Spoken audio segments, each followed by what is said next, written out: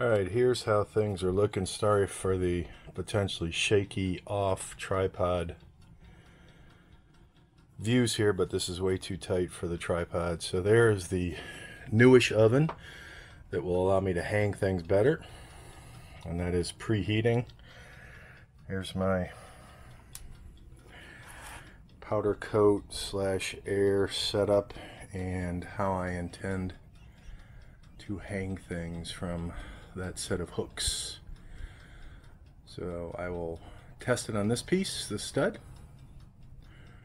and then probably video post initial powder coat, and then once it's in the oven. So back in a bit.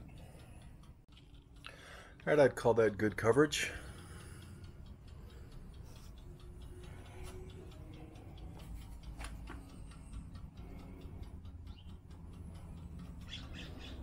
And it's baking time. So I will call that a hanging success. We'll bake this for 20 minutes. And it'll take forever to cool down. So this is our test run.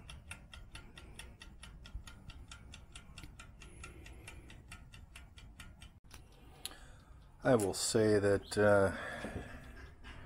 that came out pretty cool, all things considered.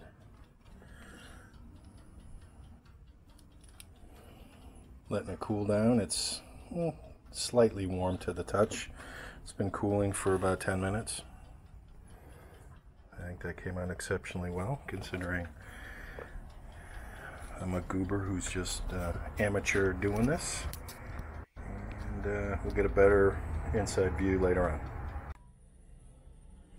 Hey folks, Reloading Bench back with you again. So we are into the Saturday. Started the day off with cleaning, doing a little wipe down of the metal, which is nice because it picks off all the miscellaneous dust that was part of the bead blast process. So if you remember right, bead blast, this was the outcome, and I have to say that this came out even better than expected. No uncoated surfaces. Everything you're seeing is just gloss in terms of potential miscoating. So it came out great, and very, very smooth, consistent finish.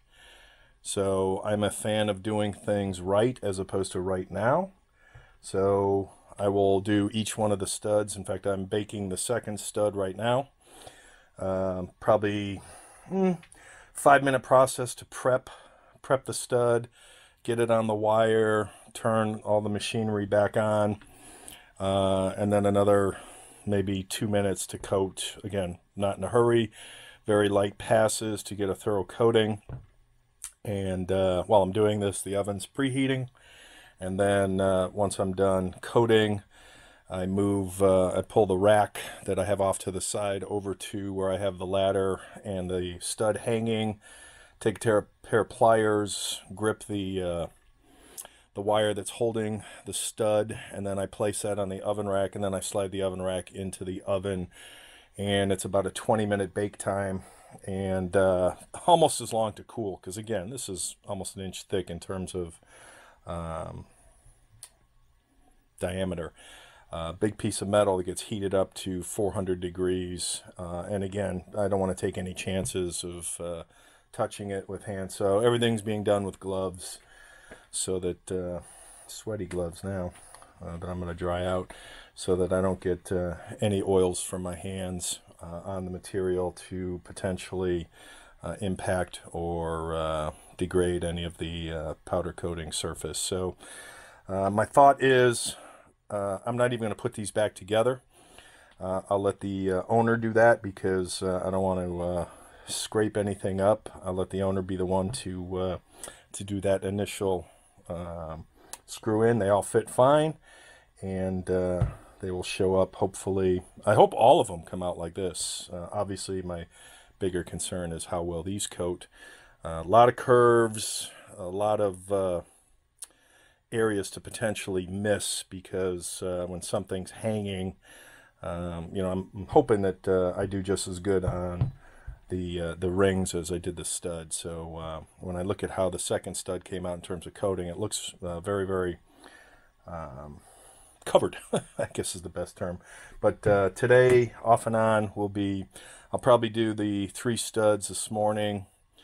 It gets windy in the afternoons, and I don't want to do this when it's windy out, because applying the powder coat when it's windy is futile.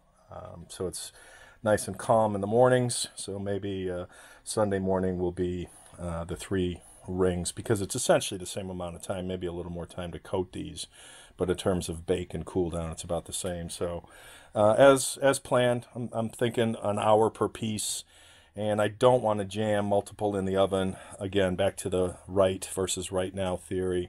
I'd rather do it right and go slower than to try and rush it for a right now and have things not turn out as nice. But I must say, a lot better than the demo piece. So this came out great. Pretty happy with it. So more to come.